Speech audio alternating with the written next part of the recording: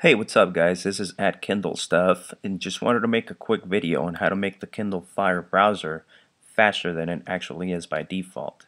So this is what you will want to do. Go ahead and open the browser, hit the menu button at the bottom of the screen, and then hit the settings button. And it'll take you to this menu over here where it says settings on the top left.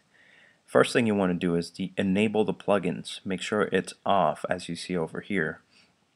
Next thing you want to do is uncheck the accelerate page loading option. Uncheck it. You see to the far right over here, it's unchecked. And the last thing you want to do is in the option where it says desktop or mobile view, you want to set it to mobile to optimize mobile sites. And this alone, these three settings should make your browsing speed a lot faster.